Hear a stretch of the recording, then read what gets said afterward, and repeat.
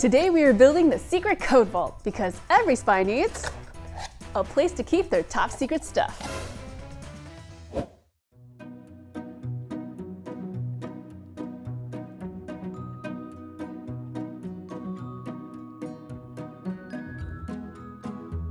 Let's start with building the vault.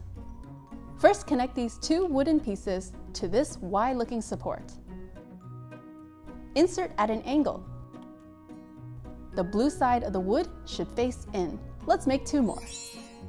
Next, press the side onto the vault base. Make sure the clip goes here. You may need to press hard. Now, add the other two sides onto the base. Again, make sure the clips are going in first. Add the straight-looking support piece here. The foot should face in, and the clip should face down. Make sure it's going in straight. You should hear a click. Time to add the other supports. You may need to push hard. Now for our first stop and check. Make sure the plastic supports are lined up with the top of the wood. They should be flush. Push them all the way in. And yay, you built the vault! Onwards, making the tumbler. First, grab 3 of the longest bolts and 6 of the cam plates. Stack the cam plates so the slopes face each other. You should be making a C. Then, put the long bolt through. You'll need to repeat this 2 more times. Find the tumbler ring with the posts. Then attach the green bolts onto it, making sure that these shapes match. After it's in, the round end should face in and the C should face out.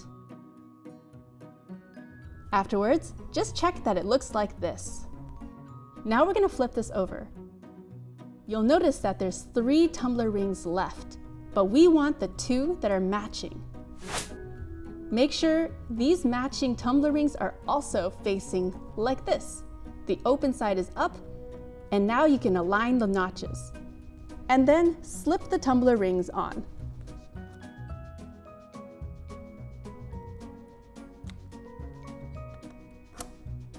Make sure that the notches are facing you. Then grab the last tumbler ring. Make sure the open side is up. Line up the notches, and then slip it on. You'll notice that this last one has 2 nubs. Keep this in mind, it'll be important later. Twist on these 3 nuts to hold everything in place.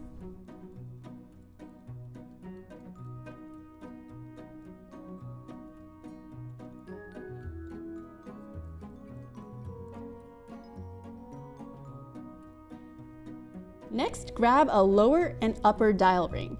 Look closely to find the parts that clip together. The flat side of the orange ring is up and the clip is facing down. While on the yellow dial, the clip is facing up and the shelf is facing down. You'll need to line up this red ring and this yellow ring. You may need to push hard all the way around.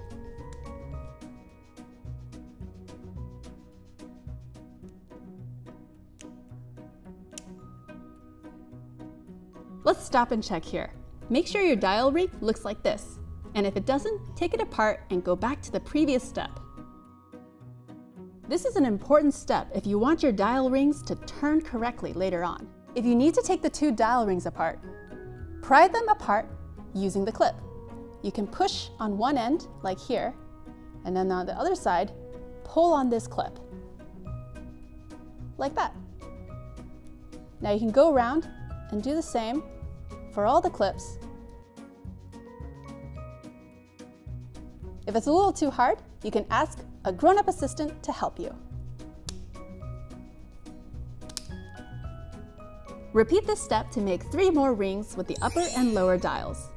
At this time, you get to choose your code, a 4-digit code to your own vault. Write it here so you don't forget. It can be any 4 numbers between 1 through 6. This is called your code key. For our purposes, we're using 4321, but you can make up your own. Before you put your wood tile in, make sure your dial looks like this, with the red ring on top. Find the notch and face it towards you. You'll slot in the number in front of it.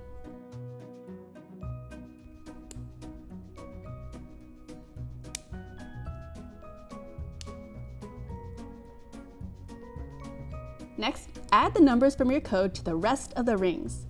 Don't forget the order.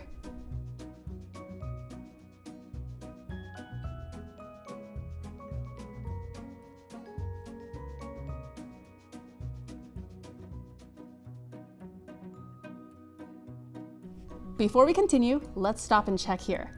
Loosely stack the rings so all the tiles line up. Check that the numbers in the column match your code keys on page 20. Then, make sure all the tiles are slotted in front of the yellow bump. Fix any tiles that are in the wrong place. Add the rest of the tiles in number order from left to right. For example, with 4, we'll put in 5, 6, 1, 2, and 3.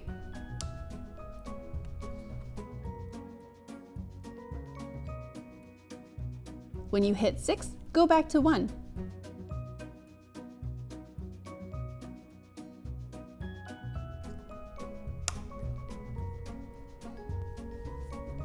Make sure your bumps and your code all line up. Now let's lock the rings into place. Stack them together, then press down hard. Now let's try something before going on. Practice turning the dial rings to jumble the numbers. And heads up, the rings can be hard to turn at first, but they'll loosen up over time.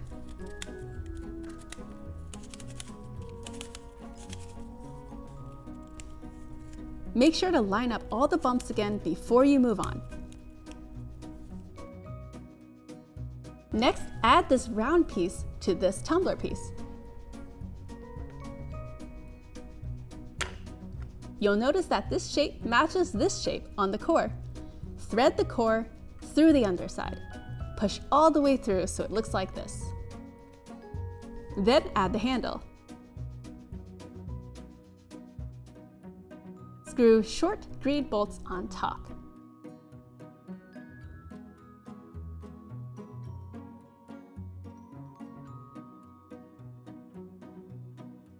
You may need the multi-tool to tighten. Flip it over, and now we'll add these 3 smaller tumbler pieces to this bigger one. Make sure the shapes line up like this.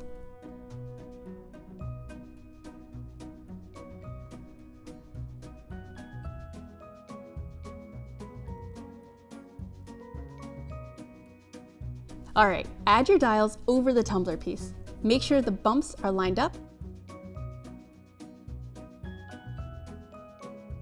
Then flip it over. The numbers should be upside down. Line it up, and then press hard down.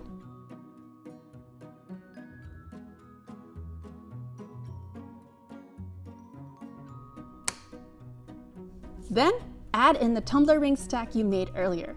We're gonna do this in a few steps. First, let's match the shapes.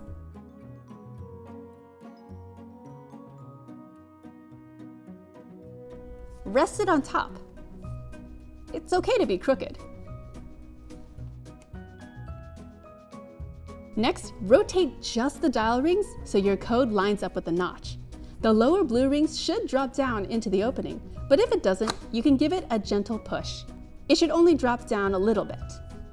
Another stop and check time. Make sure the numbers on your dial match your code key on page 20. And check that the notch is aligned with your code. Now this next part, you may need to look very carefully. These are very small features. Look inside and find the small holes on the core.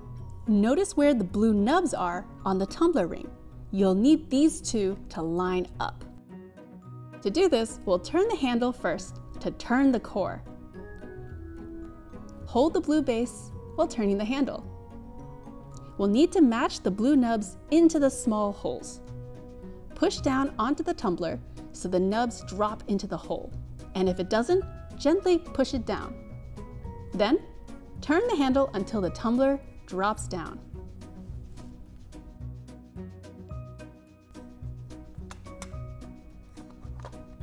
And yay, you've added the tumbler! Let's try it out. First, make sure your code numbers are lined up with the notch on the tumbler. Then, try turning the handle. The tumbler should lift up and down inside the dial rings. The blue nubs fit into the sunken track in the core, so turning the handle moves the nubs along that track, raising and lowering the tumbler. When you're done, make sure all pieces are pushed all the way in.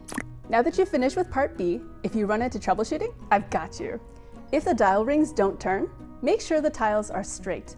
Go back to steps 6 to 8 in part B to check that the dial rings are assembled the right way.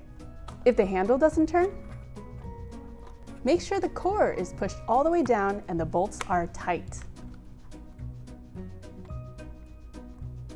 If the rings are separating when you turn the handle, go back to steps 9 through 12 in part B to make sure the dial rings are connected to each other correctly. So when you turn, these should not separate, and the yellow bump should look like this.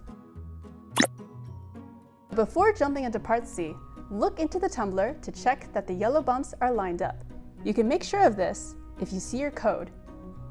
Make sure the code is matching what you wrote on page 20. Turn it counterclockwise to push the tumbler up, and turn it clockwise to push it down. Make sure to push all pieces back in before we continue. If the code matches your key, but you're noticing that the tumbler isn't moving up and down, that means that the bumps aren't lining up. You'll need to go back to part B, steps 6 to 8, to make sure the dial rings are connected the right way. Now it's time to add this large piece. But before we put this on, make sure you have everything all ready and set to go. Because once you put this on, it's really hard to go back. Let's go ahead and add this on. You need to find the slot and then match it up with your code. Then push it on. You may need to push pretty hard. There should be no gaps. There's two types of jaw parts. We're gonna look for the L-shaped one first. Now, with the rounded end pointing down, we want to match that to the blue part here and make sure the tab lines up. Now take the other jaw part, the flat one, then clip the jaw here with the hook facing in. Make sure to match the curves. And check that the circles fit into the slot. Now take the other jaw part, the flat one, and insert it into the tab. You might need to wiggle it in and make sure the circles are in the slot. Now repeat those same steps for the other jaws. Turn the handle to try opening the jaws. If the jaws don't open, you'll have to go back to page 37 to make sure the bumps are lined up. You can hold on to this bottom blue part while you turn. Attach the yellow corner cam plate here. You can open up the jaws a little to help you put the yellow piece in. The yellow tabs will lie flat in the orange openings, and this part lines up to the blue ring here. Make sure to press down firmly so that it lies flat. This should be flat when you push it in. Make sure you can still see the blue ring on the outside. Let's add 2 more corner cam plates. To help with putting these corner cam plates on, you can push down these blue parts and make sure they're all the way down. Let's stop and check. Make sure the yellow tabs lie flat in the base of the jaws and the yellow surfaces line up with the blue ring. Place these 3 long green bolts here and twist.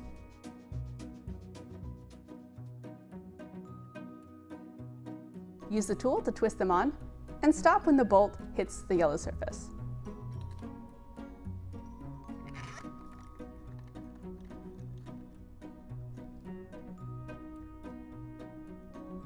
Now bring back your piece from part A. We're going to combine these two now. Make sure the jaws are open. Flip this piece over. And now we're going to bring it over and slot these lock jaws into these spaces.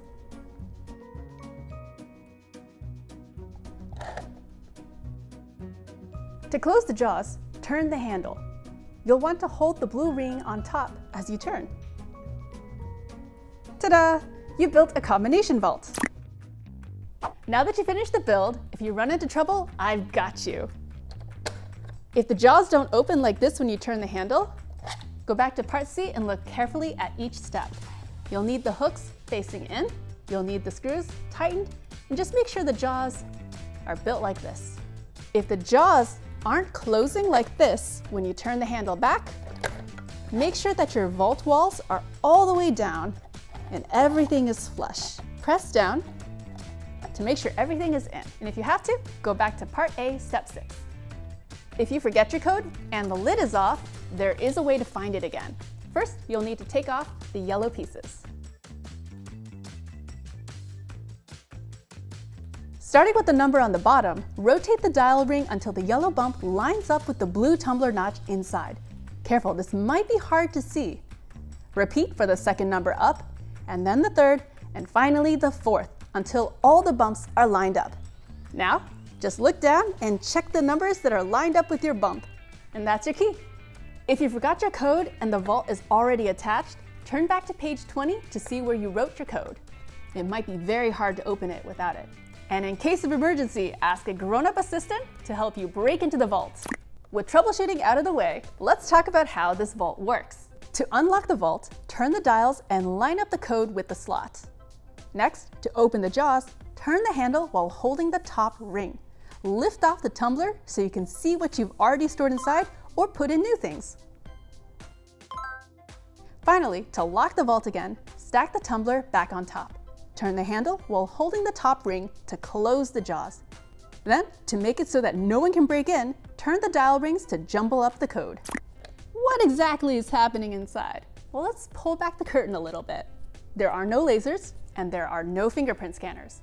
This vault is actually powered purely mechanically. Inside the vault, each dial ring has a bump. Turning the rings moves those bumps around. When the bumps are all lined up, the gap in the tumbler can fit over them. The tumbler slides up over the bumps and the vault can open again. We packed your crate with lots of fun, including some additional challenges like treasure hunt, code break, and something called a twist ending. There's a lot of cool science and engineering happening here. Our combination vault uses a purely mechanical means to open up a vault, but you might have seen safes use different approaches, like a fingerprint scanner. Now, how do those work? Well, your fingers have tiny little ridges that make cool, swirly little patterns that are unique to you. If you have a twin or sibling, well, they're not going to match with you. A fingerprint scanner takes a picture of your finger to find this pattern, to see if you are who you say you are. And that's how fingerprint scanners work. Thanks for building along with us. If you like what you see, like and subscribe. See you next time. Every spy needs a secret place, a secret. This is a serious matter. I do know how to crack the code.